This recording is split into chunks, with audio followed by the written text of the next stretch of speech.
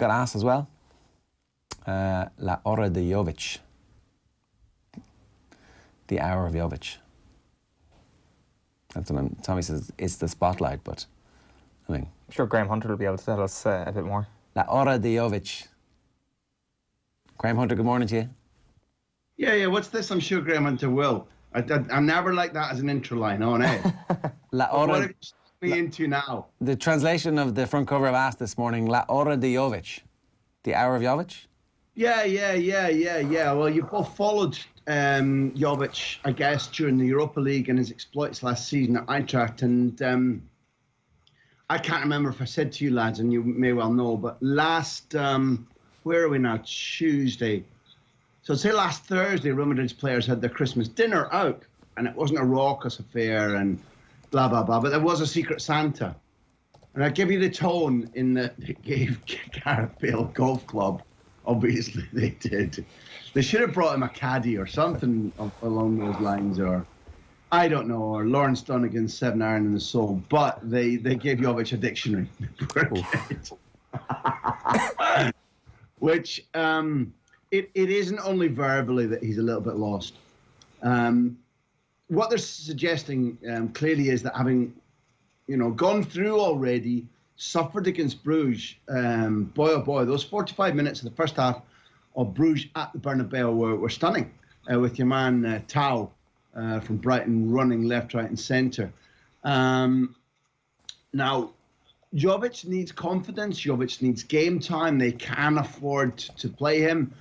Although he bears no resemblance to Benzema positionally, the guy he replaces Benzema, who's playing just about, I think he's played every minute of the Champions League and about 95% of his minutes available in the league. He's playing just deliriously good football in terms not just of goals, but assists and leadership. He is somebody who's loved assuming the mantle of, listen, this is what happens up front, fellas. I'm in charge since Cristiano went. But he's got Valencia away at the weekend and then Barcelona at the Camp Nou next Wednesday. So there's a really logical thing to do that he's replaced. And if it's Jovic, then it's overdue that this kid, who is suffering in football terms because he was the target man at Eintracht Frankfurt. Even when he was playing with Haller, the ball was aimed at Jovic. He was given service that he swept up, and it came from left and right high, where what Madrid right now do is play sort of like constructed football around the penalty area. It's all very give and go, tippy-tappy, and Benzema is the man, and Jovic has looked, he's got, what has he got? 1 goal so far competitively, and he's looked uncomfortable. They say that in training his spirit is good, that he's a big unit who is beginning to learn nuances to his game, but it's taking him time, and therefore, yeah, let's see if we see him in Belgium. Yeah, okay. Can we talk a little bit about Pep? Because there was stories in The Athletic over the last month or so where details about Pep's life have begun to just build a little bit of a picture. His wife has apparently moved back to Barcelona. She's heavily involved in the management of his career. The new performance director role at Manchester City has been advertised, and apparently some candidates have been informed that this may be the last season of Pep's time at Manchester City. Part of that seems like it might just be a conversation that you have with somebody for an eventuality, as opposed to this is definitely the end of the Pep era. But Pep might not stay that much longer at Manchester City. That's a realistic possibility as well.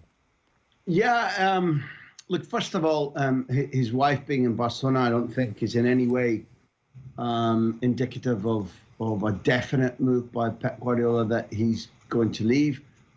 She is a very independent woman. She is a businesswoman. She comes from a dynasty of a very wealthy fashion manufacturing family. It's a very short distance between Catalonia and Manchester in terms of private jets and so on and so forth. So them all being together is not a desperate problem. I've looked at Pep recently, Ger, and seen him looking tired.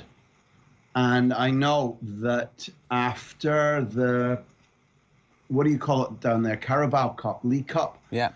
last year when it went to penalties, I'm certain, them having beaten Chelsea by 6 a couple of weeks earlier.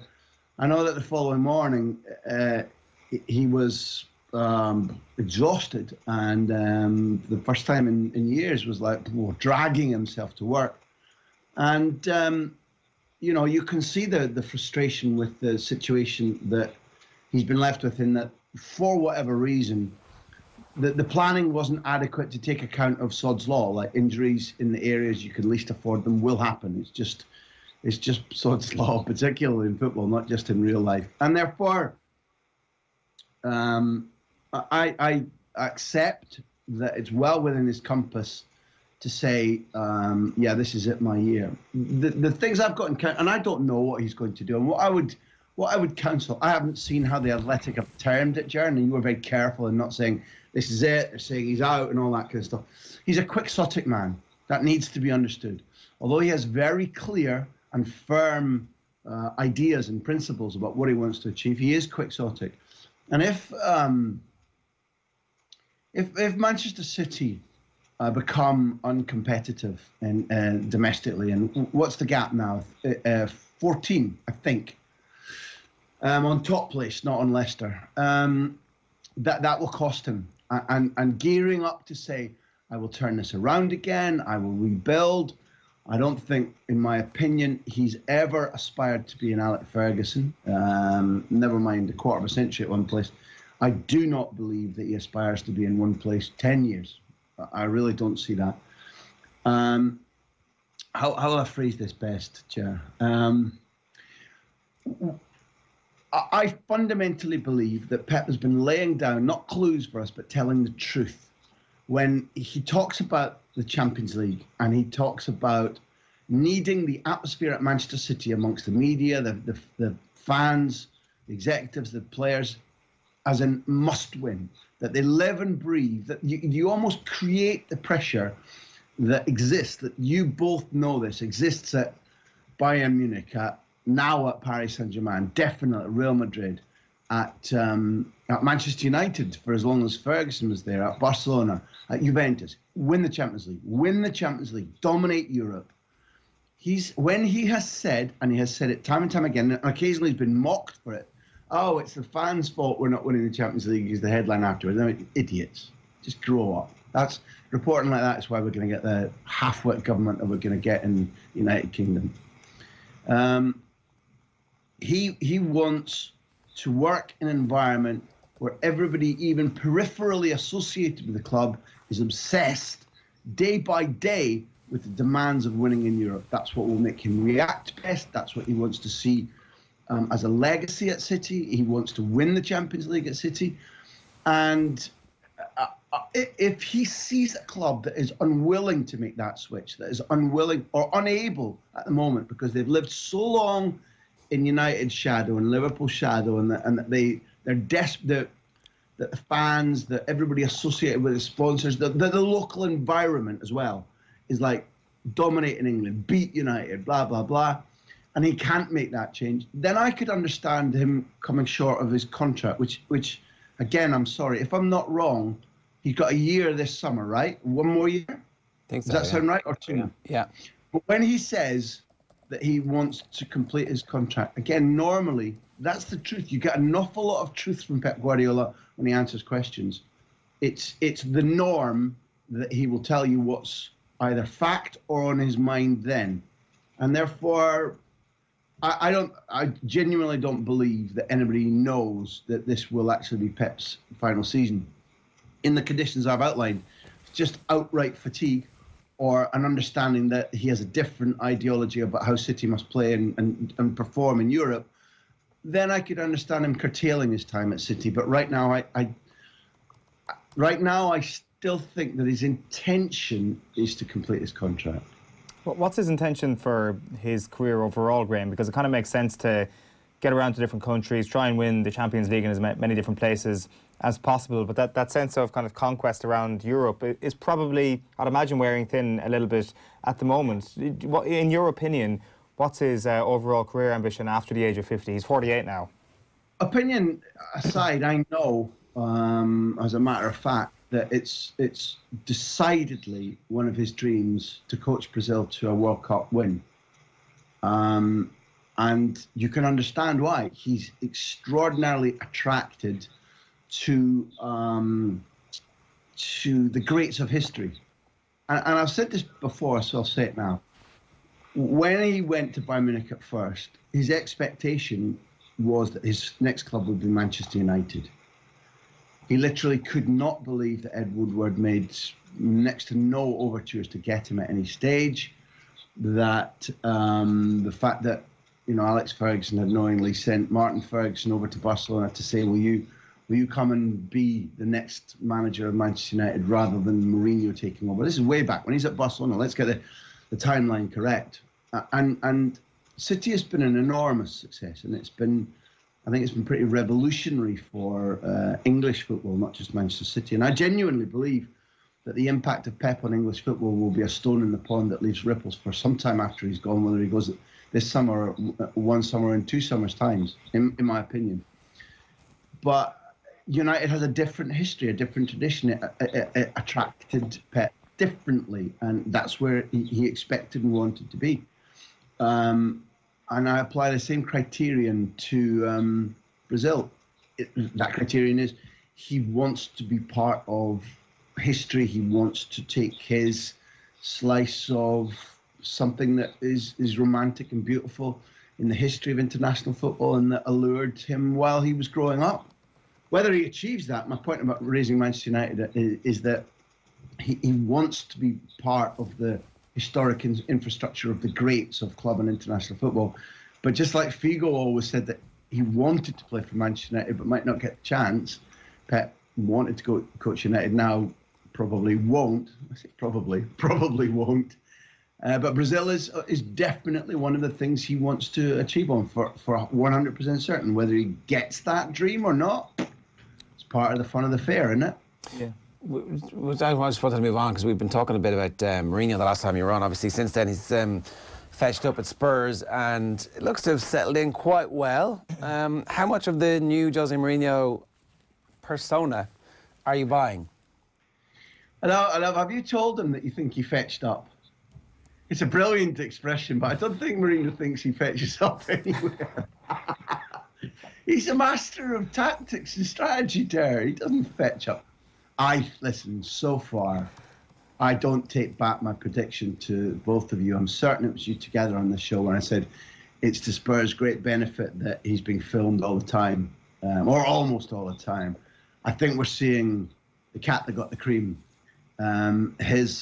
Clearly his ideas about how to speak to the players every day, who to pick, and simply the positive backwash of it not being same old Poch anymore has been really invigorating for us outside to watch.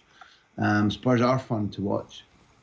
Each of the players seems to have rediscovered a yard and a half of pace and of intention.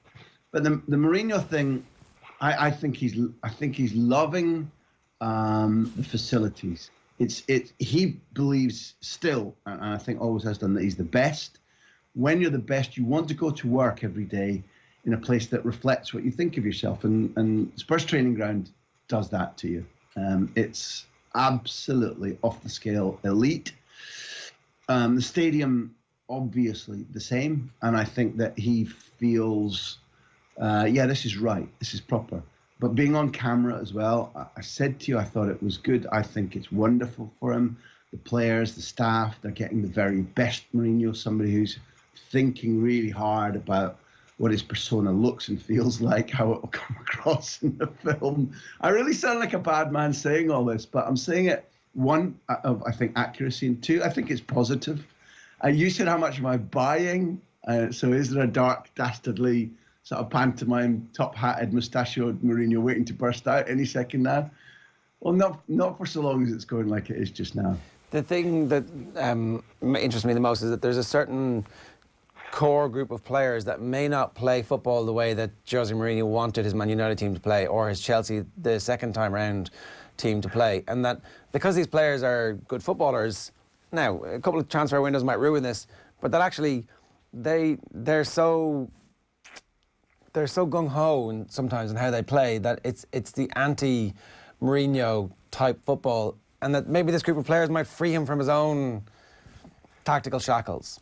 Yeah, but listen, as much as you can genuinely look at Jose Mourinho now and say he looks 8-9 years younger than he did. He definitely looks trimmer. He looks happier. He's funny again. And if you take that comparison with the Mourinho we saw in his last stages at Chelsea and throughout his United time, then you can also say, well, okay, if you want to jump back to not as far as Chelsea, but when Inter were on the front foot, they really played. All right, when they had to defend, fine. But his Inter was extremely exciting. His Real Madrid title-winning side, before he decided that the only way to trip Pep Guardiola's Barcelona up was to provoke them and to defend and to press gang them. In the title season, when he let them loose at Real Madrid, they were playing the brand of football you're seeing now at Spurs. I'd argue that there's not a huge lack of correlation between the Inter-treble performance and Spurs' attitude in the pitch, which is what you're talking about. Yes, at Inter, Mourinho had the chance to tinker in the transfer market and put in personalities that he liked. But it's not out with the playbook of Jose Mourinho that his teams play like Spurs are playing right now. Like you, do I think that there will be specific additions of savvy, height, power, and probably extra goals coming as soon as he gets hold of the checkbook? Yes, I agree, Ger. I'd only point out that generally the Spurs side that we're seeing right now isn't a million miles from the happiest Mourinho teams. You're covering Inter-Barca, is that right? Yep. What do you expect from this? Because Inter have been really good in this competition so far. Yeah, big chance for Inter, eh? No Messi. I think although Suarez has travelled, I think it's a toss of a coin for me. And Ernesto Valverde may have his team in his mind, but you might get, I think Suarez probably plays, but you might get Griezmann, Ansu Fati and Carlos Perez up front. There's a strong likelihood that Busquets can sit on the bench. I very much doubt De Jong plays. Neto does play in goals for making his full competitive debut for Barca.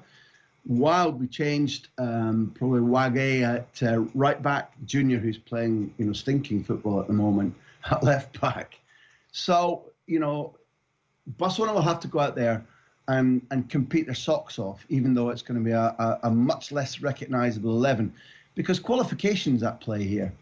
And, the amounts of money for a win, it's 2.7 million euros for a win. The Dortmund host, whoever's left, or Dortmund are playing Slavia Prague, who I've loved. I will hate going out bottom of the group, in order to joust for the last 16. And therefore, for the honour of the competition, I expect Barcelona to really push at Inter tonight. And it'll be an odd-looking team. And if Conte's got his pressing game as mean and nasty as he tends to, I saw they only drew 0-0 at the weekend, but Lukaku should be able to bully whatever stand-in footballers are at the back for Football Club Barcelona. In all honesty, given Barcelona's recent record on the road in Europe, I would have thought this is a right good chance for Inter to win and go through. I know you're not asking me for a punt, but I'll be watching and reporting on this with really interested eyes to see what kind of spirit and character, not a skeleton 11, but a wildly different 11 can produce on the road in San Siro. Graham, like you mentioned Junior there. I was listening to you on Premier Sports at the Wanda a couple of, it was about 10 days ago at this point. Condolences, sorry about that. But you're making an interesting point. You were, like, yourself and the two other people broadcasting with you, kind of urging Junior on throughout the match, because there was almost a sense around him that he has a talent, but he's almost afraid of making a mistake at every available opportunity. Like, is that an issue that every young player faces coming into Barcelona, and not just young players? Is it perhaps a reason why Antoine Griezmann perhaps stuttered in his early couple of games with Barcelona, that there's almost a click you have to get into on the pitch? I take your point on. I mean, listen, it is a daunting place. And the way it's been explained to me over and over again is that training's a daunting place. Leave the Camp Nou out of it. It's a no mistakes. Why can't you do this? Why can't you do what we can all do? How many times are you going to do that? Until you settle, until you prove yourself, there is although there is a support network and the players will try to reach out and help new players. You're right, not just young players. And there will be a level of patience shown overall on a day-to-day basis. It's a harsh environment. And you're surrounded by not just elite technical footballers, but winners, hard-nosed guys. And yeah, it's a tough study. But Junior is slightly different from Griezmann. Griezmann knows all about that. Griezmann signed up for that. And is probably, I would say, I sat down and interviewed him for 45 minutes a couple of weeks ago. And I think he understood that he's overthinking it, that he's trying too hard to do things not only that are Barca systematic, he's trying to do things that he thinks will please Suarez and Messi on the pitch. Whereas he's been bought for what he's good at, and he needs to establish that first and then start serving the other two. Because if he's scoring, then the ball will be given to him, whatever. So I think in the last 2-3 games, Griezmann has adjusted that. And you're right, I liked what you described it as a slight stutter. I think he's got 5 goals across all his games and maybe 4 assists, but his work rate is very good.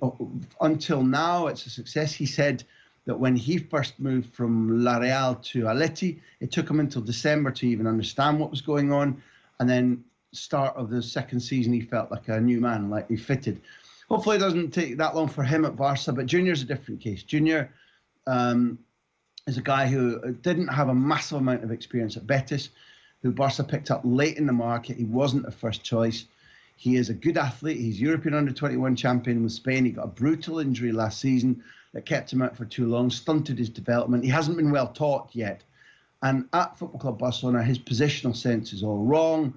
In the game you're talking about against Atleti, he clipped that one off his own post, leaving Stegen lost, and he gave away a free kick and just outside the edge of their own penalty box. And from that point onwards, his buttocks clenched. The world was ready to fall out of his backside, and he was going, I'm not making a mistake. And by playing like that, you take away all the good side of your game. And if you look at the weekend, 5-2 against Mallorca, the second goal that Mallorca score, Junior is wildly out of position. He hasn't read where he should be. He tries to compensate, gets caught out. And at the moment, he's a frightened rabbit. And you don't have long like that at Barca. And you really don't. But I think they're 2 separate cases. Graham, we'll leave it there for today. Enjoy the weekend, or this week's games. Thanks a million. Cheers, lads. Graham Hunter giving